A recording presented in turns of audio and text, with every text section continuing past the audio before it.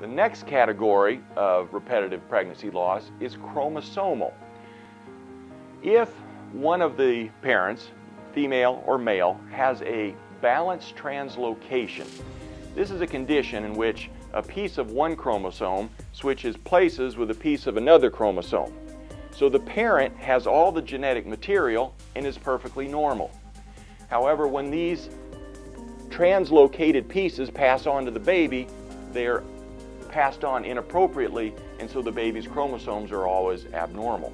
And these people will miscarry 2 out of every 3 pregnancies. Well, there's testing that we can do with that, and the treatment would actually be to test the embryos before we put them back into the uterus to be sure which ones have this abnormality and which one doesn't. Another category of repetitive miscarriage is related to subtle infections.